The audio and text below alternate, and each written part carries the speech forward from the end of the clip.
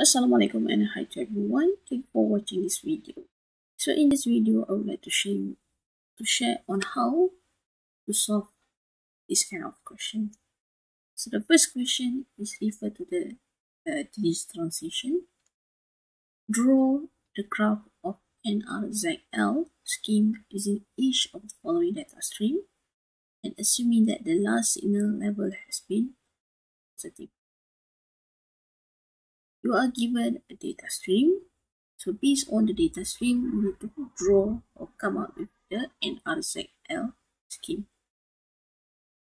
So in NRZL, 0 is positive, 1 is negative. So let's say you have 0, 1, 0, 1, 0, 1, 0, 1. So 0 you put at the negative level. This is your baseline. Okay. 0 put in the positive level, 1 put in the negative level. So it will be alternately positive, negative, positive, negative, positive, negative, positive, and negative. Okay, the same goes for the question number B. You have 0, 0, 1, 1, 0, 0, 1, 1. So 0, 0, positive, positive, 1, 1, negative, negative, positive, positive, negative, negative.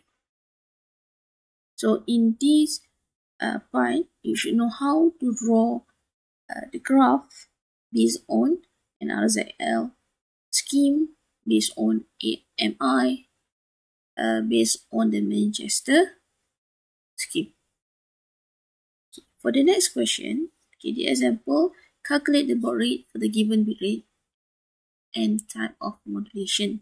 So you are given the bit rate and the type of modulation.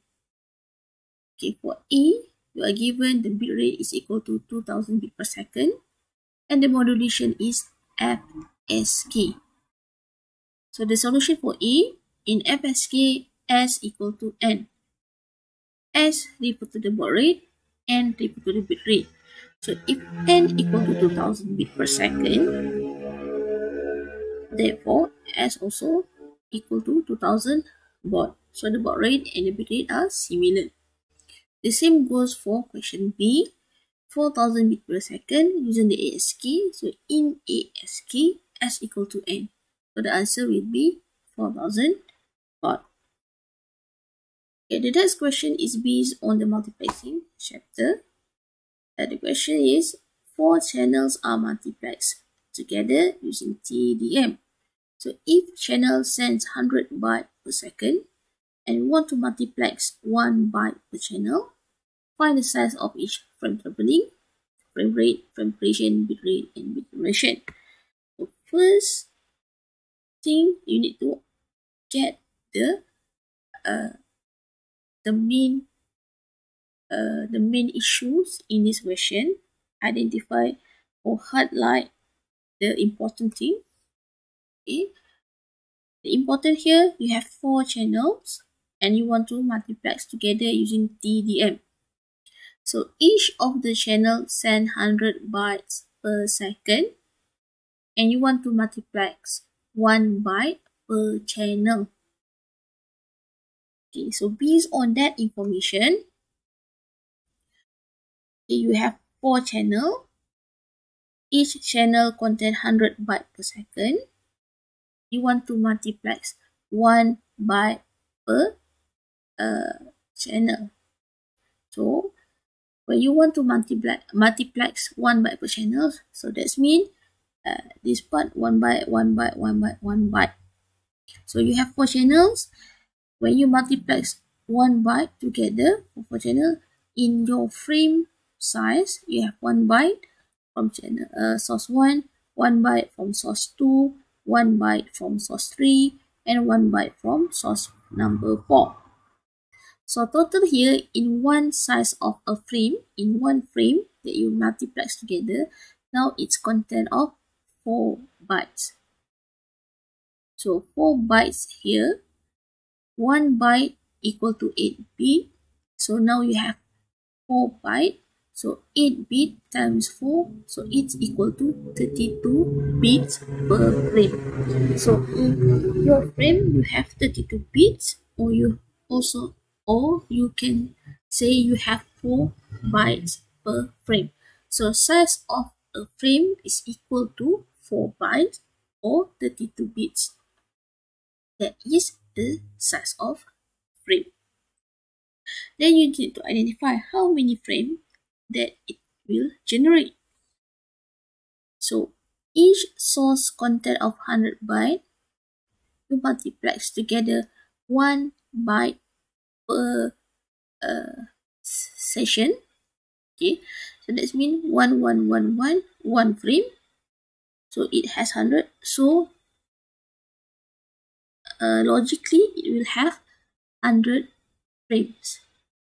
So the frame rate is 100 frames per second. How to find the frame duration? 1 over the frame rate. So frame rate is 100 frames per second, 1 over 100 seconds. This one is the frame duration. Okay, next, how to find the bit rate. So the bit rate, you refer to number of bits in a single frame. So one frame contains 32 bits. One frame, 32 bits. Now you have 100 frames. So 32 bits times with 100 frame. So total of bits that you have right now is 3200 bits per second.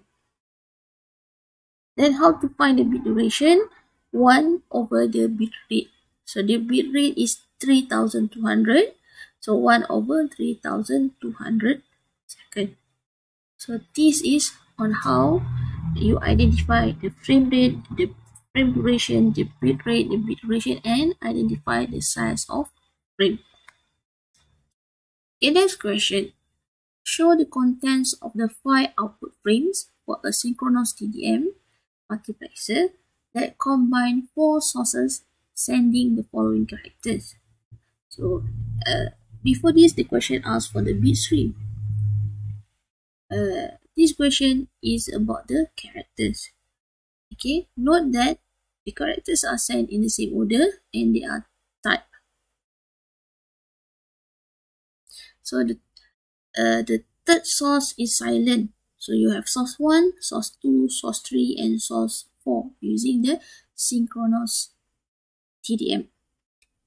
So the first source message hello, second source is hi, the third source nothing, and the source 4 bye. Okay, how to multiplex? So you need to draw again your multiplexing pi. Okay, first source hello, second hi, nothing, and then bye. So you multiplex one character of each. So the first character we send is H for source 1, H for source 2, nothing for source number 3, and B for source number 4. So this is the first frame. Then calculate 1, 2, 3, 4, 5. So the maximum frame you have is 5. So you just put, after you type H, then you type E. So you put E here, I here, nothing. So let's just empty. And then you have Y. So put Y here. So frame number 3, we have L here. So put L, nothing, nothing. And then you put E. Frame number 4, L here, and then nothing. Frame number 5, O here, and nothing. So this is on how you show how the process of multiplexing those sources. Okay, next question. The figure shows below show the multiplexer in a synchronous TDM system. So each output slot is only 10 bits long. That means 3 bits taken from each input plus with the 1 framing bit. So what is the output stream? The bit arrived at multiplexer shown by the arrow. Okay. So you have 3 sources and you want to make a frame together, you multiplex 3 bits per sources, and then add with 1 framing bit. So how to draw or choose this process? Okay, first you need to identify that each output slot is only 10 bit. That means in one frame only 10 bit. The maximum number is only 10 bit, cannot be more than 10 bit. So 3 bits taken from each input. So that means you take this 1, this 3 bit, 3 bit, 3 bit, multiplex together and then add by 1 bit that we call as the framing bit. So how to show this part? Okay, so based on the question, have 3 data sources. Want to multiplex 3 bits for each sources in one frame. So the first frame, you have 1, 0, 1. So 1, 0, 1. The second source, we have 0, 0, 0. You put 0, 0, 0. And then you have 1, 1, 1, 1, 1, 1. The total is 9.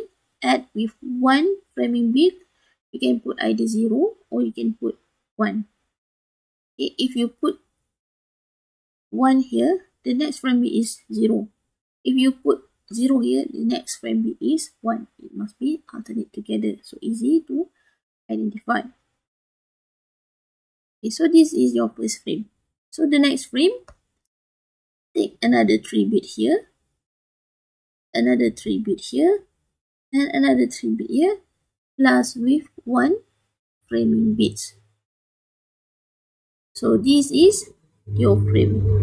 Frame 1, frame 2, frame 3, and frame 4. Frame. Okay, so that's all for this video. Hopefully you're able to understand on how to do to solve that kind of question, especially on the multiplexing, on how you can multiplex together the data from several sources. So that's all for this video. Thank you and Assalamualaikum.